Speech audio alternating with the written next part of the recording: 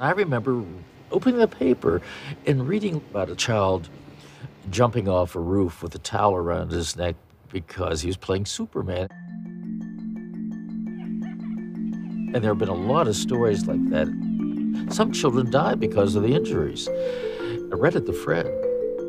It hit him because he thought he'd covered all that there was to say in child development.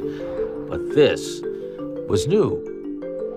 Fred didn't become angry a lot, but he just became so angry about the fact that people would mislead a small child.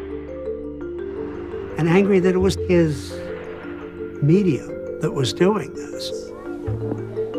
He'll be,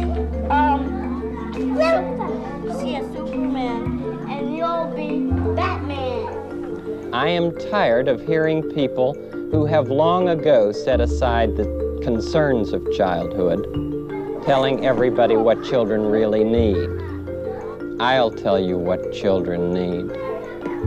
They need adults who will protect them from the ever-ready molders of their world.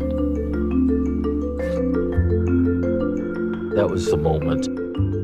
Fred said, I wonder if we could do a week on superheroes, talking about the pretendness of it. Very quickly, we came back with the show.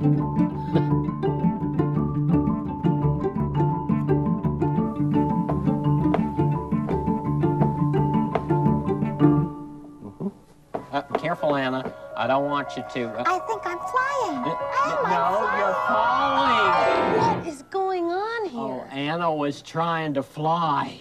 I was using my super skirt, and I was going through the air. Yes, but you were going down, and you might have gotten hurt. That's right, Anna. You have to be really careful with super things. He was cool with every kid. That's the whole thing. I mean, there were little kids they were little bastards. They were just rowdy, and Fred never said, this kid's a dick, get him out of here. You know, I mean, I sure would have. Fred used to say that the outside world of children's lives has changed, but their insides haven't. He realized that his work wasn't through.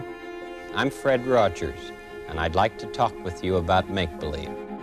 When it goes to the next level is in the 1980s when he goes to the theme weeks. I mean, to do a week on death. Oh, hi, kids. We're going to do a week on death, on divorce. Some people get married, and after a while, they're so unhappy with each other that they don't want to be married anymore.